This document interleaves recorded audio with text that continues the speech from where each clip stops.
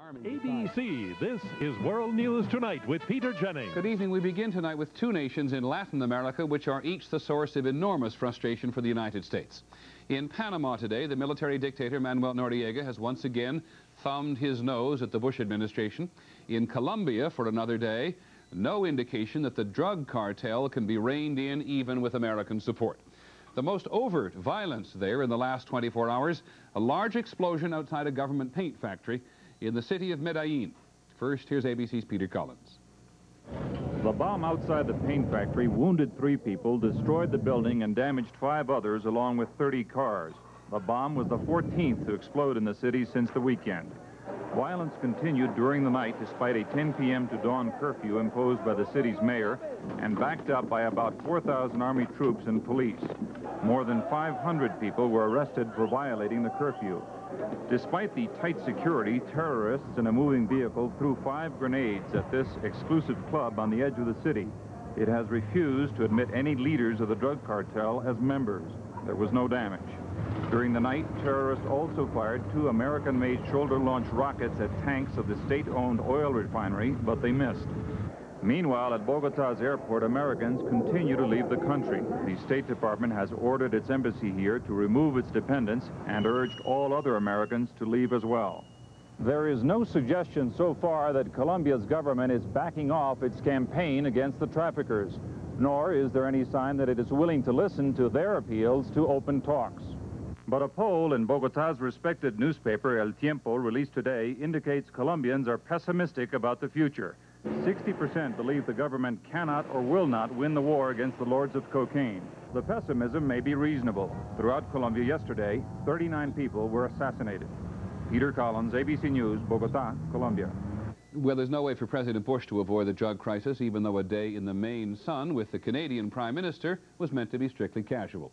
ABC's Ann Compton is at Kennebunkport. President Bush and visiting Canadian Prime Minister Mulroney together pledged to give any support Colombia requests. But the president firmly rejected the suggestion from some countries for a multinational strike force to put down the violence in Colombia. There is no point on Canada or the United States or group of countries imposing its will on a country that is now trying very, very hard to rid itself of this menace. The Bush administration said today the first military equipment requested by Colombia will be shipped this weekend.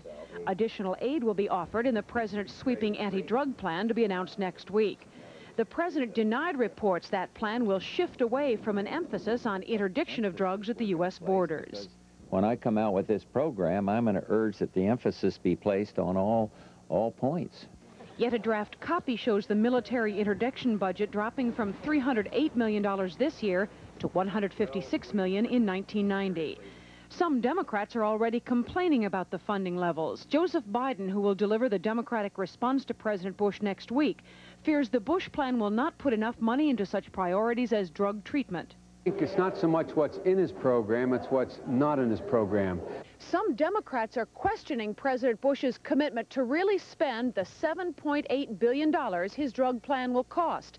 That's because he has yet to spend all of the nearly $3 billion in last year's big drug bill. Ann Compton, ABC News, Kennebunkport.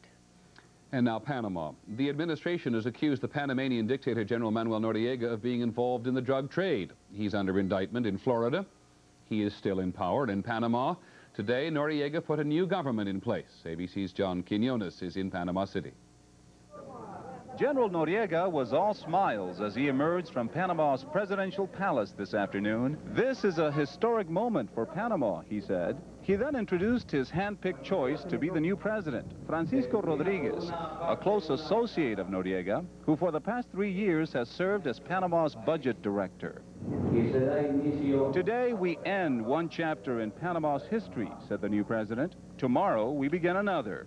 But across town, the 3 men who won a landslide victory in last May's presidential elections, only to have them annulled by Noriega, called today's appointment a circus and a sham. These men are all worms from the same barrel, said one would-be vice president, and that barrel is dictatorship. The Panamanian people have blood in their souls, and we're fed up with the dictatorship. We're not going to give up, and we don't give a continental damn what Noriega has in mind.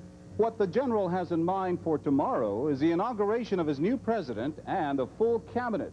Noriega will remain the real power here as head of the armed forces.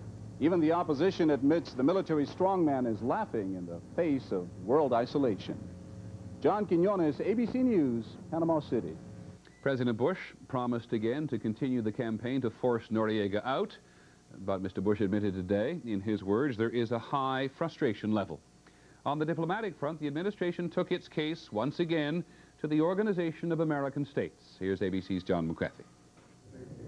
Frustrated by the inability of the OAS to force from power General Noriega and his hand-picked surrogates, the U.S. again laid out its case against Panama's de facto ruler.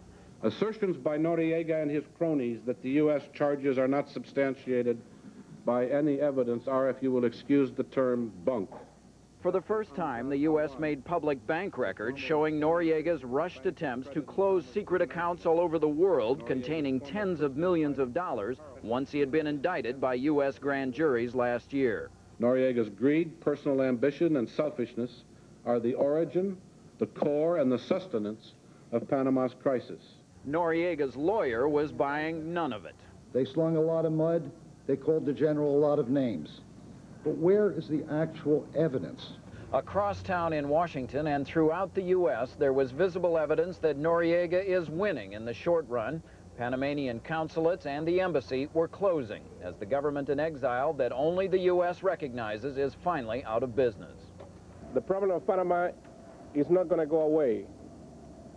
This chapter of the embassy is closed today, but we have not heard the last. All the tough talk about Noriega from the U.S. and from Noriega's political opponents cannot disguise the fact that the man still runs Panama and shows no sign of giving in to all the pressure. John McCarthy, ABC News, Washington. In a moment, the other news. Television evangelist Jim Baker has been sent to a mental hospital for tests. And later in the broadcast, a controversial plan to put bomb detectors at many American airports. And then on the American agenda tonight, job safety, or the lack of it, in the construction industry. This is World News Tonight with Peter Jennings.